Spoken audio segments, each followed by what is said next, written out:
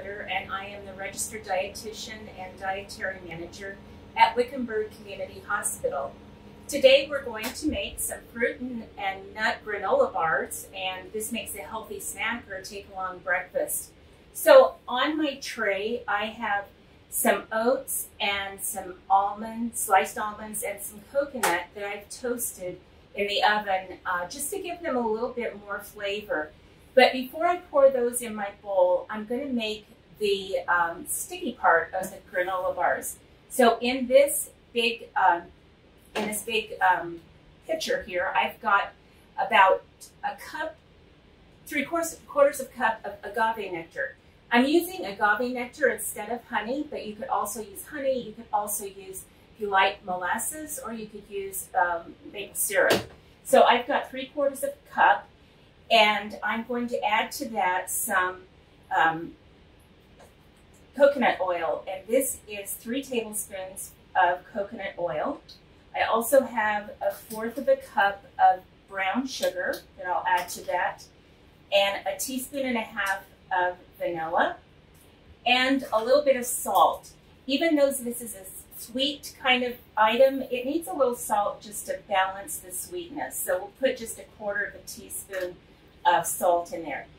You can cook this on the stove if you want to, in a little saucepan for about a minute, but I'm going to pop it into the microwave today just because I'm in our little test kitchen and I don't really have a stove top here. So I'm going to microwave it for just a bit, and now I will put my oat mixture into my big bowl. You want a big enough bowl that you'll be able to mix this without getting it all over the place.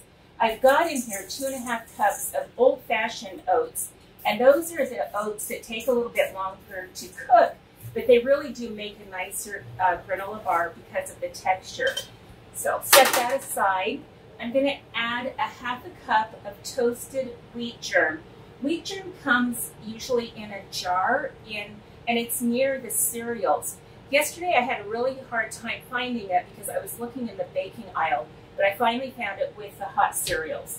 So I'll add 1/2 cup of wheat germ, and that's the wheat. It's the kind of fatty part of the wheat, so it tends to get rancid. So when you buy a jar, keep it in the refrigerator and it'll last a lot longer. So mix those up really well, and I'll check to see if our mixture is boiling, and it's just beginning, so I'll give it a little bit longer. Now to this, I'm going to add 1/2 cup of chopped dried apricots. So I just bought the apricots in a little bag, chopped them up just a little bit.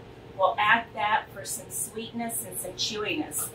Next, I'm going to add 1/2 cup of dried cranberries and 1/2 cup of dried raisins. Actually, yeah, 1/2 cup of each. Then I'm going to add 1 cup of dates. Now, if you don't like dates, which I think some people may not, I love them, but if you don't like them, you could always substitute another dried fruit or just add more of the ones that are already in here. So I'm going to give that a nice big mix to get it all combined, really well combined and distributed throughout. Then I'll add in our agave nectar, coconut oil, vanilla mix. And it'll be quite sticky, so I'll add that in and stir it around just to make sure it's very well coated. We want everything coated with that stickiness so that it will hold the granola bars together. That's really all there is. When you make something like a cake, then you have eggs or things like that to hold things together, but in this, it's just the liquid and the stickiness from the agave nectar. So that's just about mixed up. The recipe says to bake this in a 9 by 13 pan, but once again, because I'm in our little test kitchen, I'm going to be baking it in 2 8.5 or 8-inch pans. The key to this to get them out of the pan without breaking them apart is to make sure that they come loose. So I'm going to spray my pans lightly with a cooking spray, and then I'm going to line them with parchment paper. That'll make it easier to keep them from sticking. And if you notice, I'm letting the parchment paper hang over the edges, and I'll tell you why in just a minute. But first, let's get this into our prepared pans, and we're going to smash it down. I'm going to use my spoon because I don't want to get my fingers all sticky, but really the easiest way to do that is to wet your fingers and just push it down really tightly. You want it nice and compact so when they're cooked, they'll hold together. So I'm going to just push it down like this really well. Now these would be a great thing to add to your kids' lunchbox, a nice healthy snack, lots of energy. The oats have a lot of, well, actually everything in here is full of fiber, and fiber helps keep us full. So if you want a really nice snack to help you stay full, then this would be it. The other thing is there are a lot of antioxidants and phytonutrients in all of the ingredients. Whole grains, fruits, and vegetables have those ingredients, those phytonutrients.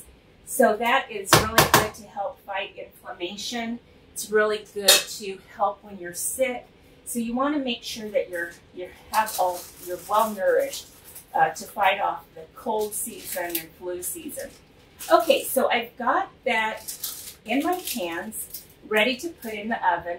I'll just go over here. I've got my oven preheated to 350. Oh, I'm sorry, it's to 300 degrees.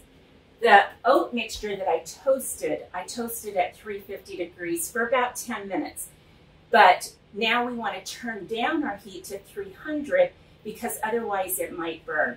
So I'm going to reach over here and bring the batch that I made earlier today. And I'm going to show you now why I left those handles on the parchment paper. I can just lift the whole thing out and cut my granola bars into pieces. Takes a little patience because remember they're granola bars and they're going to be a little crunchy and a little chewy. But here we are, a nice little snack for the kids' lunchbox, a nice little snack for with a cup of coffee for morning snack at work. You can just wrap this in a piece of wax paper, pop it into a Ziploc, however you want to transport, and it's ready for a healthy snack. I hope you'll join us again, and have a good day.